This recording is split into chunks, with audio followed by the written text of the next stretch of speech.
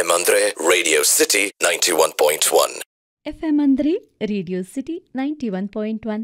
ನಾನು ಅರ್ಚನಾ ನಿಮ್ಮ ಜೊತೆ ಇದ್ದೀನಿ. ಕ್ರಿಸ್ತ ಶಕ 1204 ಕೆತ್ತಿರುವಂತಹ ಕಮಲ ಬಸ್ತಿಯಲ್ಲಿರುವಂತಹ ಶಾಸನಗಳಲ್ಲಿ ನಾವು ಈ ದೇವಸ್ಥಾನದ ಉಲ್ಲೇಖವನ್ನು ನೋಡ್ಬೋದು ಅಂತ ಹೇಳಿದೆ.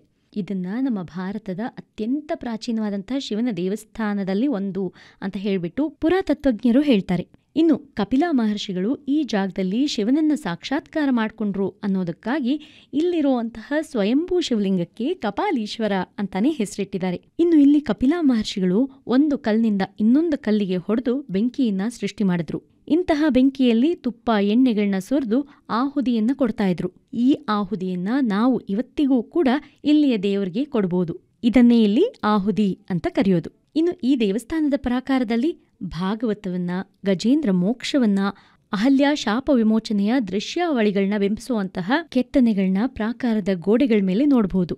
ಇನ್ನು ಇಲ್ಲಿ ಗಣೇಶ, ಸಾಯಿಬಾಬಾ, ಹನುಮಂತ, ದತ್ತಾತ್ರೇಯ ದೇವರುಗಳ ದರ್ಶನವನ್ನ ಮಾಡಬಹುದು. ಹಾಗೆ ನವಗ್ರಹಗಳಿಗೆ ಮತ್ತೆ ಕಾಳಭೈರವೇಶ್ವರನ್ಗೆ ಇಲ್ಲಿ ವಿಶೇಷವಾದಂತಹ ಸನ್ನಿಧಿ ಕೂಡ ಇದೆ. ಇನ್ನು ಪ್ರಾಕಾರದ ಮಧ್ಯಭಾಗದಲ್ಲಿರುವಂತಹ ಕೊಳದಲ್ಲಿ ಶಿವನ ಮೂರ್ತಿ ಇದೆ. ಯಾರು ಈ ಕೊಳದಲ್ಲಿ ನೀರನ್ನ ಕೈಯಲ್ಲಿಟ್ಕೊಂಡು ಮನಸ್ಸಿನಲ್ಲಿ ಇಷ್ಟಾರ್ಥವನ್ನ ಪ್ರಾರ್ಥನೆ ಮಾಡಿಕೊಂಡು ಆ ನೀರನ್ನ ಶಿವನ ಮೂರ್ತಿಗೆ ಅಭಿಷೇಕ ಮಾಡ್ತಾರೋ ಅವರ ಮನಸ್ಸಿನ ಇಷ್ಟಾರ್ಥಗಳೆಲ್ಲ ನೆರವೇರುತ್ತೆ ಅಂತ ಹೇಳ್ತಾರೆ.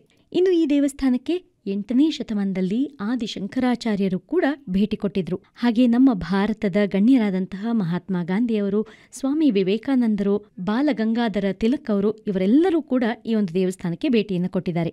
ಮಹಾಶಿವರಾತ್ರಿಯನ್ನ ಇಲ್ಲಿ ವಿಜೃಂಭಣೆಯಿಂದ ಆಚರಿಸ್ತಾರೆ. ಇಷ್ಟೆಲ್ಲಾ ವಿಶೇಷತೆಗಳಿರುವಂತಹ ಈ ದೇವಸ್ಥಾನ ಎಲ್ಲಿದೆ?